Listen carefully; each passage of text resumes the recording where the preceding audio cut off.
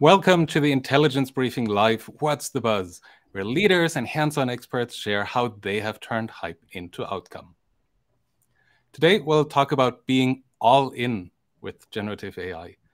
And who better to talk to about it than someone who's actually just published a book on that, Tom Davenport. Hey, Tom, thanks for joining. Happy to be here, Andreas. Thanks for having me. Awesome. Hey, I'm sure the majority of our audience today already knows who you are. You've been doing this for quite some time, but why don't you tell us a little bit about yourself, what you've been up to lately, before we get into our session today? Sure. So I'm an academic. I guess you might call me a pracademic. I sort of try to be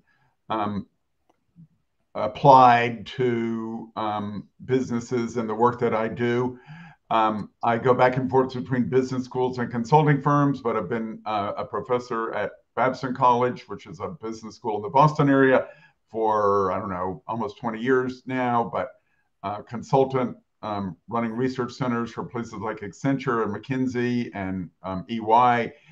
And I write about how people and organizations use information and technology. So initially focused on business process reengineering, wrote a book on ERP at one point, knowledge management for quite a while.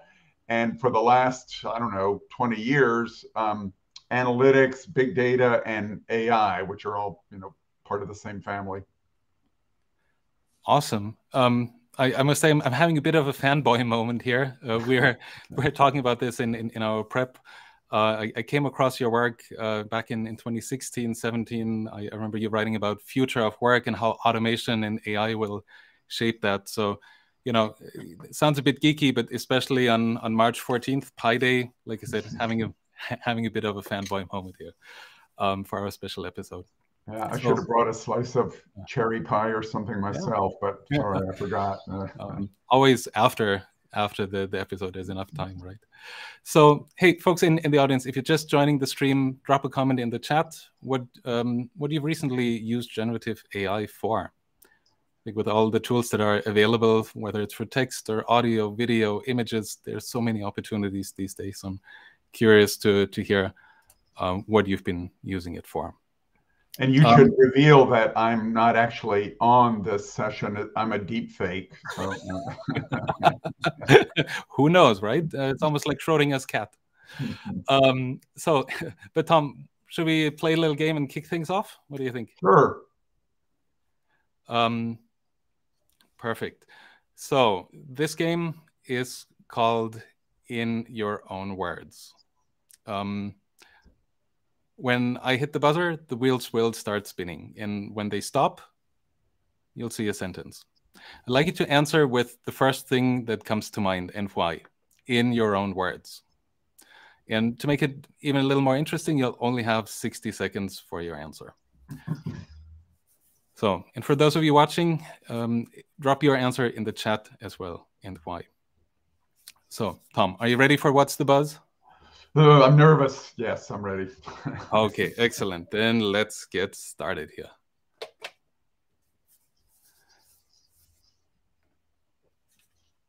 If AI were a movie genre, what would it be? 60 seconds on the clock, go. So do I have to wait until the 60 seconds are up to say what I think? No, you're good to go right away. I think it would be a combination of a warm-hearted love story with a few horror elements thrown in. So we don't know exactly how the AI story is going to end. There are a lot of people concerned that it might have some scary elements. And I recently saw this movie, Megan, about a very smart robot who ends up doing all sorts of dastardly things. And I thought, well, we're not that far from that, really, in terms of what capabilities AI has. So it is certainly quite possible that it would be a combination of outcomes. Awesome. Fantastic. Thanks for that answer on the spot. So definitely a bit of sci-fi in there. That's good. It seems like it resonates with the audience as well. And all different things from horror, comedy, action, and thriller. iRobot, some good examples. Awesome. So now with the icebreaker out of the way, why don't we jump into our questions? Like I said, like you mentioned, you've just published a book called All In on AI, and I wanted to take that as the first question that has at least been on my mind, and I'm sure on the audiences as well as they read the title of today's episode. What does it mean to be all in on AI? What did you find out from those interviews that you've done? Well, you know, Andreas, if you were to drive from your home in Pennsylvania down to Atlantic City, you go all in, you put all your chips on the table, you make a big bet on a particular gambling outcome. And so going all in on AI is making a big bet on AI in your business, not using it on the margins, not using it to kind of tinker with a few business processes or run a few proofs of concept, but really, you know, dedicate yourself to some important production deployments and to change something important about your business model, your strategy, key processes end to end, even changing customer behavior, I think in a substantial way is possible with AI. So in this book, which I wrote with Nitin Mittal of Deloitte,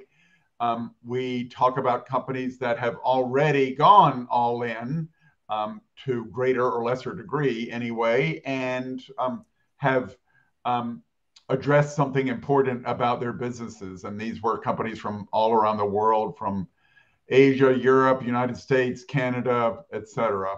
So if you're not thinking about that, you have a fairly substantial chance of, I think, falling behind some of your competitors.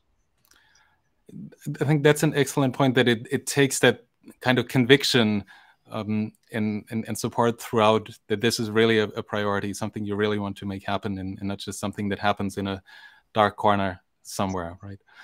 What do you see these companies do differently compared to those that just play around with it, or that don't get it into a scalable outcome or a scalable infrastructure? Well, I think to me the most interesting thing is actually changing your business model or enabling a new business model. So we talked about companies like Ping An in China, Airbus in Europe, Sompo in Japan, a big insurance company there, that are really using AI to enable new business ecosystems. Ping An has 5 of them. All of them are powered by AI. One, the healthcare ecosystem, is powered by a system called Good Doctor. It's an intelligent telemedicine system. Sadly, in the United States, we thought we were being advanced by letting you actually talk to your doctor over Zoom during COVID. But Good Doctor lets you use AI to triage whether you need to see a doctor or not, to suggest a diagnosis to the doctor, and to suggest a treatment strategy. And 400 million people in China and Southeast Asia are using Good Doctor. So well over the number of people total in the United States. So that's definitely all in on AI in healthcare. In Airbus, they are using AI to power an ecosystem of all the airlines around the world that buy and use Airbus commercial aircraft. They also have on their defense side, they have a satellite imagery business that they formed another ecosystem with. So I think, you know, we saw in these platform-oriented companies that are digital natives, Uber and Airbnb and so on, the connections of buyers and sellers through platforms. And you're seeing this in large organizations as well. But you can also change your products and services, your strategy.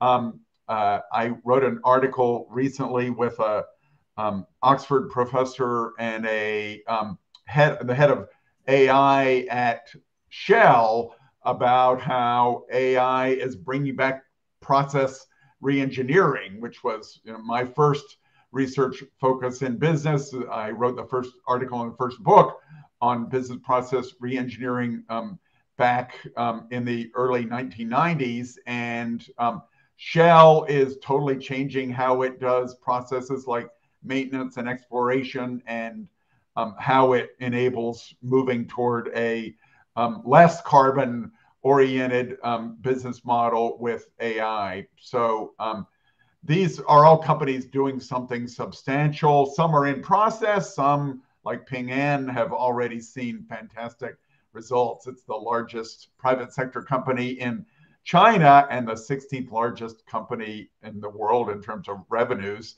founded in 1988. So that tells you something about how rapidly they've grown. Fantastic. Thanks for sharing. I think those are actually three excellent examples of where AI can demonstrate a measurable business value. One of the questions that I see in the chat here is from Michael. And by the way, if the rest of the audience, if you have questions, please do feel free to put them in the chat, and we'll select a few that we'll go through in the next couple of minutes.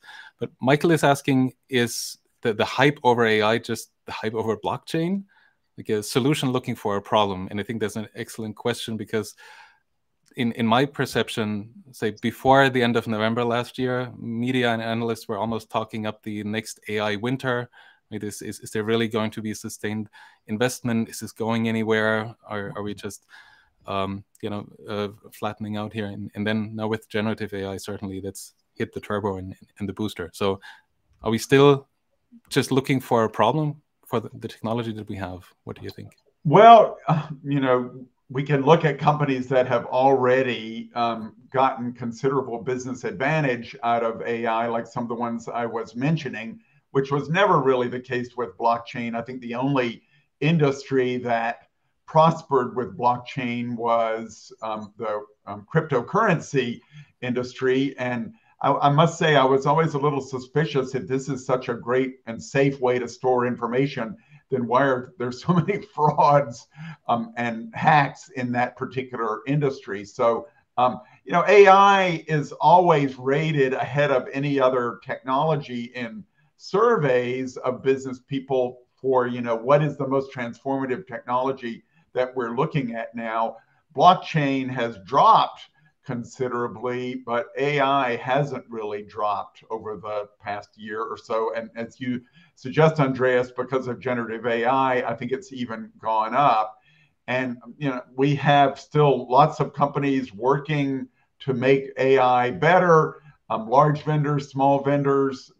The amount of venture capital flowing into AI has dropped, as it has to in any other technology domain. But I don't think there's much doubt that AI is here to stay. Fantastic. Thanks for sharing. I think that's very, very good and very concise. Also, where we believe things will be headed in the future. Now, coming back to the topic of being all in. So you've shared examples from Ping An, from Airbus, from Shell. What are the kinds of business outcomes that leaders and businesses can expect when they are all in, when they do go all in? What have you seen there? Well, in some of these AI-powered ecosystem business models, as one of the people we interviewed at Ping An said, it creates sort of a Disneyland of data, in the sense that every participant in these ecosystems supplies data to the central organization in the ecosystem. They all benefit from having access to that data, but the central organization uses it to create new products and services that are even more valuable, that enable more participants in the ecosystem. So you have this virtuous circle that enables much faster growth and better profitability over time. In the organizations we looked at that are doing operational transformation, I know Shell is inspecting its pipelines and its refineries, and used to be years that it would take to get through an entire refinery and inspect all the piping and the valves and so on. Now they use drones and deep learning based image recognition models to see, does this pipe look fine, or is there a potential problem there that we need to have a human go out and look at? And it's gone down to a matter of days for an entire refinery. So huge savings in terms of operations. I think an interesting model is the one that we have seen in a negative way in social media companies. It's changing the behavior of customers. And in social media, obviously, that hasn't worked out terribly well. And I think, it's responsible for a lot of the polarization that we're experiencing in our society now. Teenagers are getting depressed, et cetera. I'm not saying that was intentional, but that was a behavior change outcome. But a number of companies, mostly insurance companies, are trying to change health behaviors to be more positive. Companies like Progressive are using metrics not just to charge you more if you're an unsafe driver, but actually to tell you when you're driving in an unsafe fashion and to try to discourage you from doing so. So I think changing customer behavior is a third possible outcome, but not one that is as well developed outside of social media. And as I say, the goal is very different, is to create healthier people, better drivers, et cetera.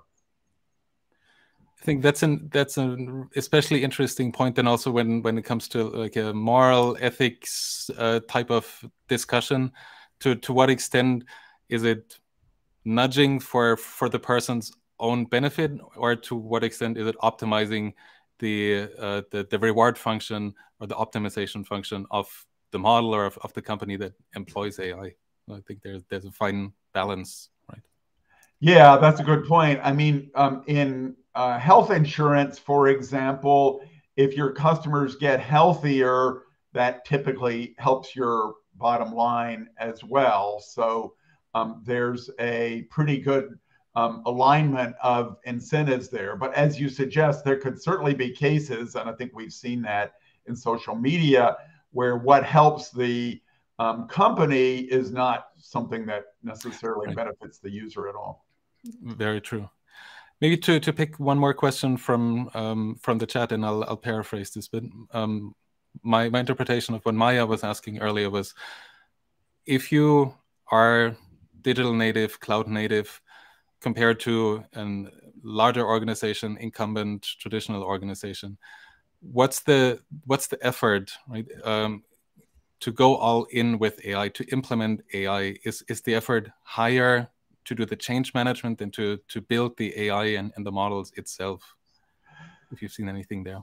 Well, I think in digital native companies, there is much less culture change needed. I have a friend who works for Meta in the analytics and AI space, and he's been a chief data and analytics officer at various legacy companies. And he said, the big difference between his current job and the previous ones is he doesn't spend all of his time persuading people about the importance of data and analytics and AI. The reason why we focus really on legacy companies is it is a huge organizational change for them. They have an established business, a strategy, a culture, et cetera. And so changing in the direction of being all in, or AI first, or AI fueled, whatever you want to call it, is a dramatic organizational change. I asked one of the people I interviewed at a large retailer why he keeps taking these jobs in legacy companies as the head of analytics and AI. And he said, in those digital native companies, it's too easy. There's no challenge there. Now, I'm not sure that's true. It's still challenging, certainly, but less so. And we hope that these legacy companies will take some of these ideas and use them to transform their own businesses. I think that's great. And looking at something like generative AI, I feel we're really just starting to scratch the surface with all the opportunities and possibilities that are upon us and before us. And maybe even to some extent making it easier to communicate, to understand, to also get some first-hand experience with AI. I feel it's getting a lot easier these days to get some kind of output where, yes, there has been AI behind it. How do you see this evolving, and especially again with the theme of being all in? What does it mean being all in now with generative AI, to take that one step further? Well, I think now it means large-scale experimentation, both in corporate sponsored activities, but also encouraging individual knowledge and creative workers to explore generative AI. Picking some tools that people might explore and funding any costs that they incur. We still have a number of problematic issues with generative AI, of course, the hallucinations that occur, the legal issues involved in, who actually owns the images that are used to train them. I think there are even issues around all of the carbon that we burn up in generating these models. They're just fantastically large and very expensive in terms of both dollars and energy to create. But I also think there's a massive amount of potential value there. And ultimately, I think if you are a knowledge or creative worker and you're not using these tools, you will be at a substantial disadvantage to people who are. I mentioned earlier my work in knowledge management 20 or 25 years ago. And I think this has fantastic potential to make available all the knowledge that's been locked up within organizations. Later today, I'm going to try to watch, I've written in the past some things about Morgan Stanley's use of generative AI to try to capture all of its knowledge and make it easily available to financial advisors. It's going to be described on CNBC in an hour or two. And I think that's one of the great potential advantages for large organizations to be addressing. Even though it's still tricky, you're going to have to do a lot of fine-tune training, and you may end up with multiple levels of generative models. I was talking to someone in the legal industry last week who said, well, yeah, there's a overall large language model like GPT-3 or whatever, and then there is a legal version of it that some companies have already created, but then you also need a UK version and a US version, and maybe you need one for real estate law in particular, maybe you need one for a particular firm. So I think we're going to end up with multiple different layers of these models with increasing, detail about the content that's in them. And it's not going to be easy to do, but I think it's going to be potentially quite valuable for companies to explore that. That's awesome, Tom. Thanks for sharing and for summarizing that.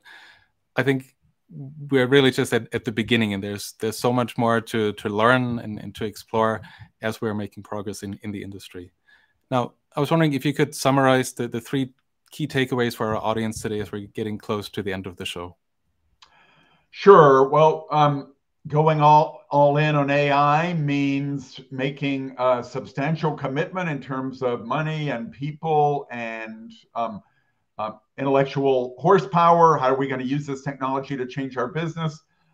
There are substantial outcomes that companies have achieved, either in enabling new strategies and business models or drastically improved products and services. Morgan Stanley is one that's done that with a next best action system, or changing customer behavior as well, in addition to operational transformation. And then generative AI is in its early days, but certainly it's exciting enough so that companies need to devote considerable attention to exploring it, to trying it out, and the most important thing I suggested was think about how can we manage all the vast knowledge we have within an organization to create, customers and employees who are armed with everything the company knows. Fantastic. Thank you for that summary. And thank you for joining us today, Tom. Like I said, it's been a pleasure. I'm so excited we've been able to make this work. Thank you for sharing your expertise with us and for learning with us.